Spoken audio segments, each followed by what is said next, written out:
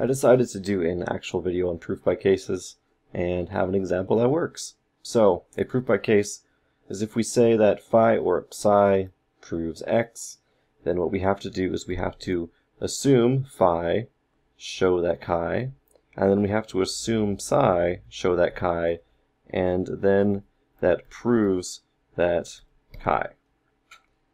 So, as a better example, we have if n is an integer, then n squared plus 3n plus 4 is even. Now, why is this a proof by case? Well, the case 1 is that n is odd.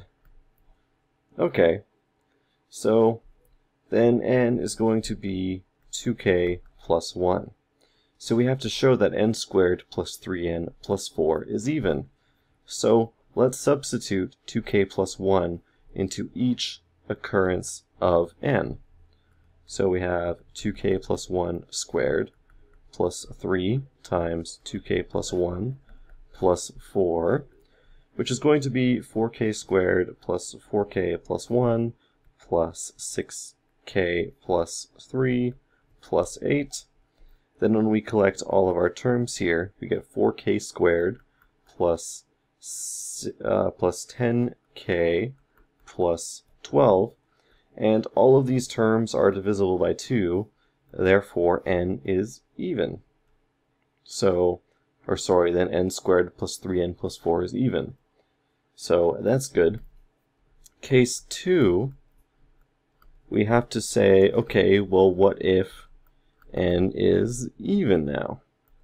So then n is equal to 2k.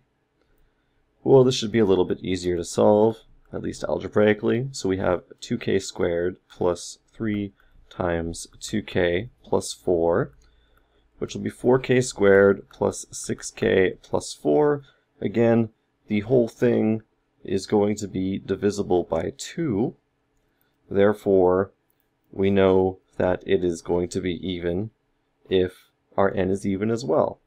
So because we've proven that both are even, independently both can become even, we can conclude that n squared plus 3n plus 4 is always going to be even if n is an integer. So that is a very specific example of a proof by case. Honestly, there isn't much more to that. Proof by cases is just a technique that has to be used in some proof. It is not really a method of choosing how to prove something.